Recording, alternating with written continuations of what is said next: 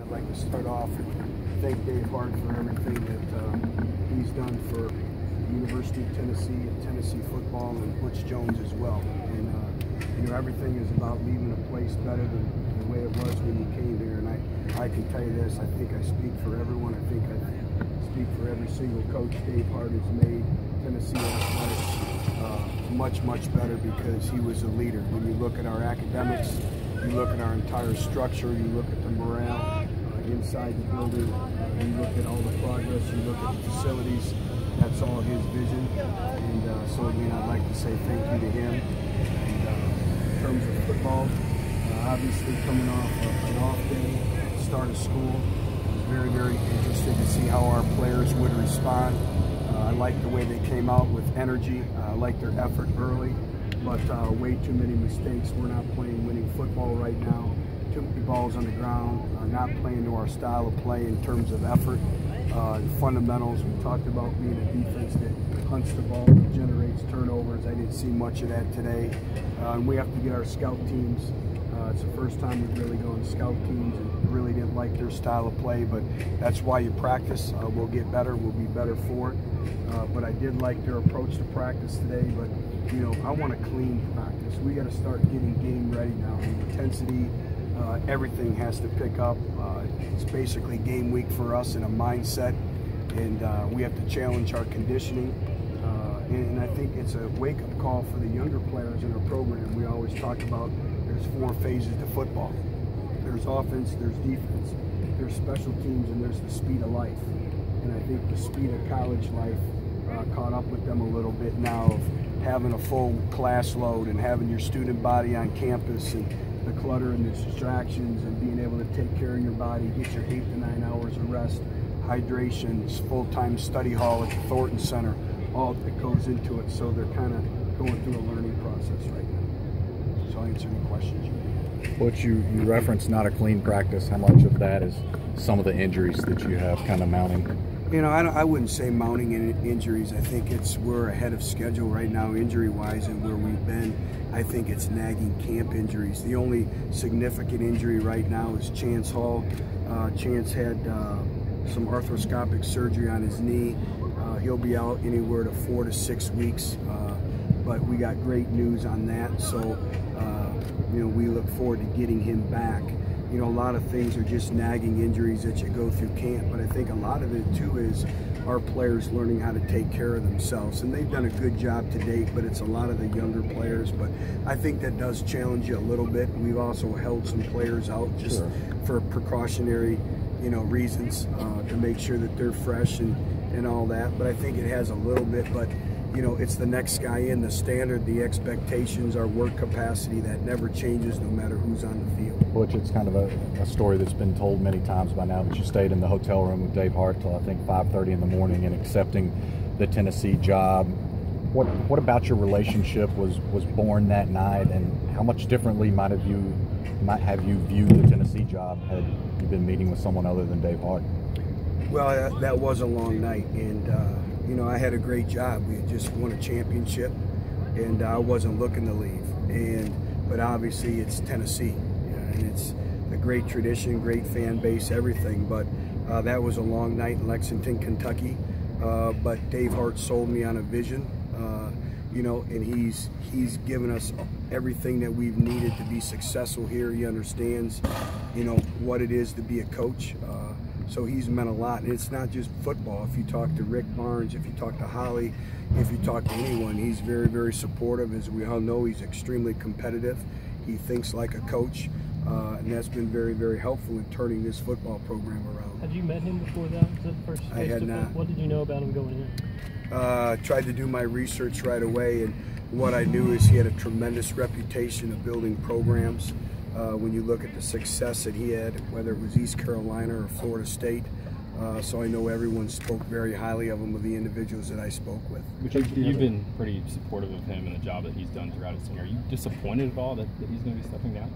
Well, that's life, and you know, things sudden change and things happen all the time, and that's a decision that him and Pam made, and you know, we're going to respect that decision and move forward. And you know, I know that he's looking forward to the next phase of his life, but he has unfinished business here, and you know what, our administration will go out and they'll get a great person in that role. It's obviously a great job, but it's also a demanding and challenging job as well. Butch, I know you guys have settled the Title IX lawsuit, but you've made it clear there's still ongoing education and still a commitment to cleaning that component up.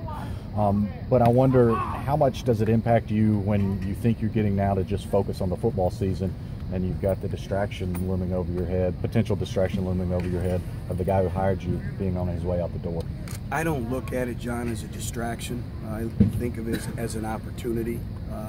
You know, so it's not a distraction. That's a decision that Dave made best for him and his family, and we support that decision. But I'm very confident that, you know, we'll find a great person who can lead us, and I'm looking forward to working hand in hand with that person. But I can't say enough about Dave and everything that he's done, but you know, that's life, and so I don't look at that as a distraction at all. I try to look at those things as opportunities to grow and get better. Coach, any update on Alexis Johnson? Yeah, Alexis Johnson was out here a little bit today conditioning. He'll continue to have to work his way back into our football program and on our team. There's been no timetable set. He understands the requirements that have been laid out in front of him, things that he has to accomplish. He did very well in the classroom last semester, but it's a day-by-day process. What he's not hoping to learn from the scrimmage coming out? Well, you know, again, situational football. How can we handle situational football? Being able to communicate with no coaches on the field. You know, I didn't think we communicated very well today. I don't know if that was a byproduct of school and a day off. But again, you know, most missed assignments are lost leverage on the football, lack of communication, missed tackles. And again, we have to do a much better job of communication. But I think what I'm looking forward to is consistency, focus, and execution, and all 11 individuals playing as one. And we haven't had that where we've had all 11 yet play for an extended series. And that's something that everyone has to take responsibility for and execute and do their job. What are some of the players you're looking at on the offensive line? You said you wanted to go 7 or 8 deep. Are there some guys that are emerging as candidates for that rotation? The great thing is we have competition there, and everybody's pushing everyone, and you know, we look forward to getting a chance back. But it's also an opportunity for some individuals to step up, and there's individuals that you know, have worked hard, and now it's time they have an opportunity, and now go make the best of it. And you know, it's from Vince Elbow, where Drew Richmond's been doing a very good job. Obviously, Brett Kendrick's been very, very steady. But there's a youngster too who's starting to do very well, and that's Marcus Taylor. He's an individual who continues to gain the weight necessary. He has very, very good length, and been very, very impressed with him. I think Henry Johnson, you know, all these youngsters are doing a very, very good job. Nate Niehaus, all of them. So, you know, I see that group collectively getting better, and you know, we need that because, like I said, we're looking to place 7 or 8 individuals and go as deep as we possibly can. Butch on Alexis Johnson. Brandon and a lot of people in the offensive line for a lot of different positions. Coleman Thomas has played a lot of places. Will you look at him for security purposes with some reps at right tackle, or how do you manage him because he does have experience at that position? Well, we will a little bit, and you know, it's very beneficial for us that Coleman has played tackle in the past. So we've moved individuals around, and you can never have enough guys who play center.